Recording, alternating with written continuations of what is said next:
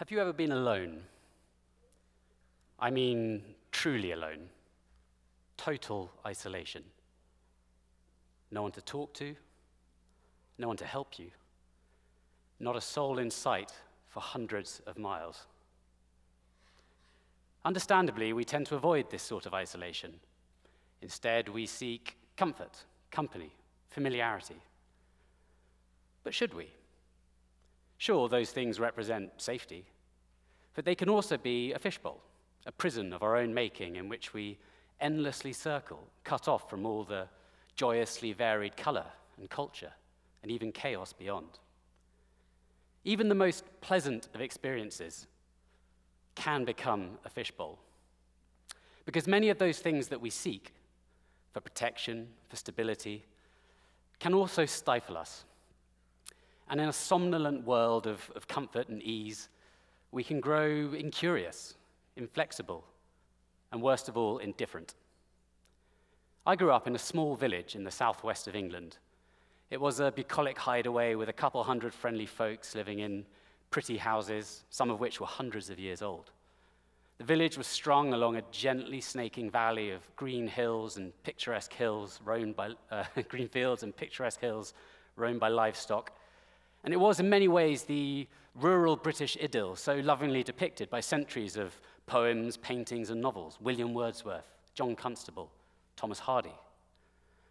But I always knew there had to be more out there, a world beyond my own backyard that I longed to see. And so in my early 20s, I finally summoned the courage to set out and explore it. This was my life's first true leap of faith. I set myself the challenge to cycle to the furthest away point in each of Europe, Asia, and Africa. I chose a bicycle simply because it was affordable. I already had a basic bike, nothing flash, that I bought secondhand on eBay several years earlier, $100. For more than 4 years, I doggedly pedaled tens of thousands of miles across continents, cycling twice the distance of the Earth's circumference. I traversed deserts, mountains, jungles. I experienced searing heat, probing cold, and, at times, crippling loneliness, all in my quest for discovery. But mostly, I enjoyed myself, even if a lot of it was what I would call type 2 fun. For the uninitiated, type 2 fun is something that's actually not fun at the time, but later blossoms into enjoyment with the soothing balm of hindsight. With every new challenge confronted and overcome, I grew more capable, more confident. The journey changed me forever. It left me with a wealth of new friends, memories, and learnings that totally changed my perspective on life. Like an elastic band stretched to its limit, I could never truly resume my former shape. I would never return to my fishbowl. For well over a decade, I continued to undertake challenging journeys to remote places. I reveled in the human interactions these expeditions enabled, seeking advice about wolves from a lonely Tibetan shepherd, roasting sweet potatoes over a fire with warring mountain tribesmen in Papua New Guinea, or navigating whitewater rapids in a dugout canoe with the help of Congolese fishermen. I also relished the challenge, both physical and mental, that reaching these hard-to-access places entailed. The journeys often involved long periods of isolation, and I did often struggle with loneliness. But over the years, I slowly started to appreciate those solitary bouts. The poet May Sarton once said, "Loneliness is the poverty of self, solitude is the richness of self." Gradually, I learned to appreciate solitude. And so last year, I embarked on my most daunting expedition yet, a 600-mile hike along the frozen surface of a river in far northeast Siberia. This 2-month trek across the world's coldest inhabited region would take me through several small indigenous villages where many residents still survive by traditional means of ice fishing, fur trapping, and reindeer herding. In the villages, I would gain insight into local people's lives, and between them, I would pit myself against the brutal Arctic winter conditions, camping in temperatures down to minus 60 degrees Fahrenheit. I loaded all the necessary equipment into a sled, including flares to deter wayward wolves or curious bears, and flew into the regional capital, Yakutsk, way up in the permafrost zone. But as I set about gathering food supplies for the journey ahead, Vladimir Putin had other ideas. 3 days after I arrived, and exactly 1 year ago today, Putin launched his brutal, illegal, and wholly unjustifiable invasion of Ukraine. Vast columns of tanks and Russian soldiers surged across the border, and the world awoke, stunned and horrified, to a new age. Meanwhile, in Russia, the Kremlin-controlled media ceaselessly spewed Putin's propaganda lies about neo-Nazism at the heart of Ukrainian government and a supposed genocide against Russian-speaking peoples in the Donbass. An information war was underway, with a total duality of perspective between East and West. I had a decision to make. Should I play it safe and go home while flights still flew? Or should I seize this opportunity that had fallen into my lap to probe the opinions of ordinary people in this far-flung corner of a country newly at war? Well, as you've probably guessed, curiosity got the better of me, and I stayed. I took a short flight over the Verkhoyansk Mountains to the remote Arctic settlement of Batagai, one of many grim northern towns that spiraled into poverty, violence, and alcoholism after the Soviet Union collapsed. I pulled my heavily laden sled out of town, away from its unsmiling citizens, away from the ceaseless news of war and destruction, and into the uncomplicated embrace of the wilderness. I followed a Zimnik, a seasonal ice road cleared on the surface of the Yana River so that truckloads of coal could be shuttled down from a port on the faraway coast. As I plodded steadily north, my world contracted and I focused on survival. It was cold. Waking up in my tent each morning was a daily exercise in stoicism. Clumsily fumbling through multiple pairs of gloves and with fast, numbing fingers, I would hurriedly melt snow to prepare a simple breakfast of coffee and porridge that had to be bolted with undignified haste before it grew cold. Leaving my sleeping bag, it was a race to get everything packed up and start moving before I lost all sensation in my hands and feet. Then I would walk all day, pausing only for a 10-minute lunch of frozen cheese and a local salami I later learned was horse meat. When the sun dipped, it would be a rush to repitch my tent and finally retreat to the refuge of my sleeping bag. I went days on end without feeling my toes. And honestly, I loved it. Type 2 fun at its very finest. Roughly once a week, I reached a village. Sakha people welcomed me in, showed me around, and told me about their lives. The Sakha are a horse-breeding Turkic people who were pushed north centuries ago by the Mongol expansion. In the first village, I was used as a doll for an afternoon by a few elder Sakha ladies who delightedly dressed me up in their various local traditional costumes. They seldom spoke of the war. More pressing among their concerns were the summer wildfires that ravaged the region more ferociously with every passing year.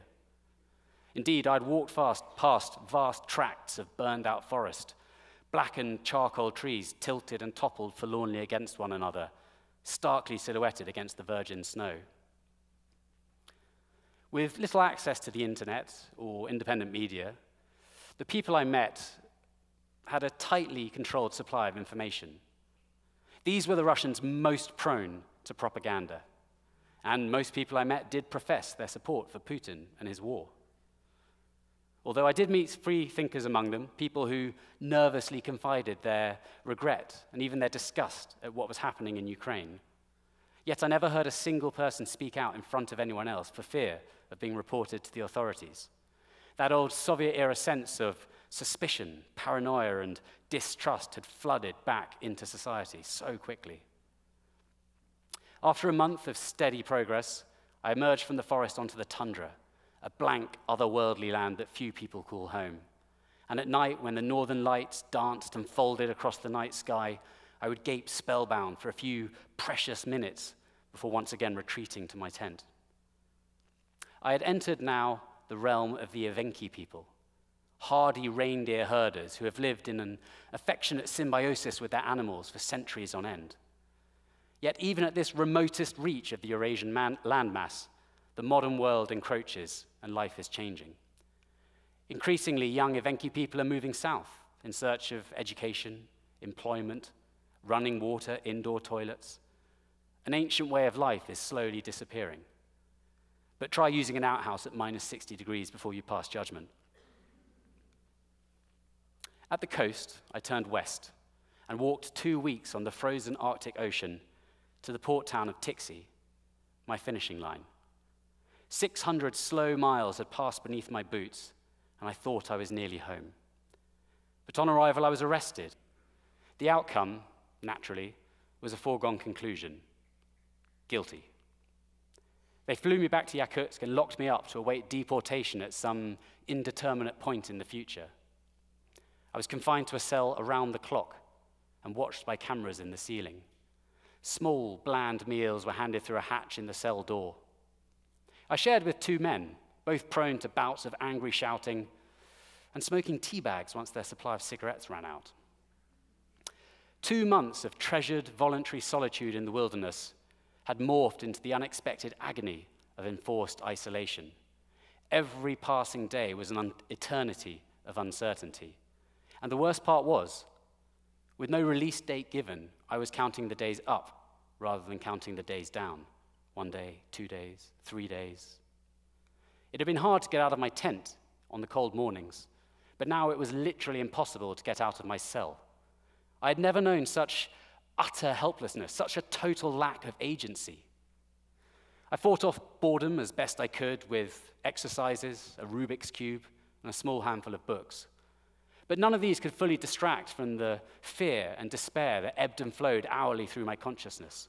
Sudden waves of panic as I wondered, will I ever get out of here?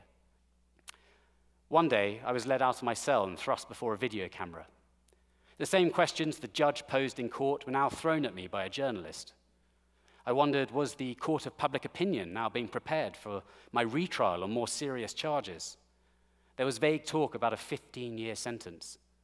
I'd be 50 years old by the end of that. I managed to fashion a passable set of dice out of bread and toothpaste. Although, unfortunately, playing dice by yourself isn't exactly the most fulfilling of pastimes. On the one hand, you always win. On the other hand, you're always a loser. To combat the frustration, the fear, and yes, the loneliness, I tried to draw on my years of pushing and challenging myself. But the wisdom I had accrued during extended periods of isolation in the world's wilder places were only so much use in this strange new situation where choice had been removed from the equation.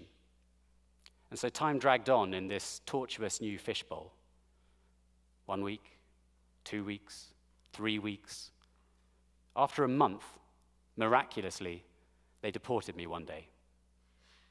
I was flown to Moscow in handcuffs and under guard, escorted through the airport by a SWAT team, and finally placed on a flight out of Russia. I didn't allow myself to believe it was all over until the plane actually took off, at which point I wept uncontrollably. Freedom at last. Airline food has honestly never tasted so good. And now, looking back at my time in Siberia, 2 things particularly stand out. Firstly, most of the ordinary people I met were, in some sense, as much hostages of the Russian state as I had been. They have no choice but to be there, no access to honest information, and no chance to speak out safely should they see the regime for what it is. Russia is their fishbowl, and I continue to consider this war as Putin's, not theirs. And secondly, I have a new perspective on isolation, on solitude. I did indeed struggle with loneliness in that prison cell. Enforced isolation cuts deeper, and applying the wise words of May Sarton is that much harder when you haven't opted to be alone. But I have no doubt that I would have struggled that much more without my previous experiences. Through stress testing, we grow stronger, thicker-skinned, and better able to clear the hurdles that life throws in our path. And so I urge you all, do difficult things now and then, and do them alone sometimes, even if, or perhaps especially if they're type 2 fun. Because choosing to overcome self-imposed problems is definitely the best preparation for the challenges we don't choose but are forced to face. Thank you.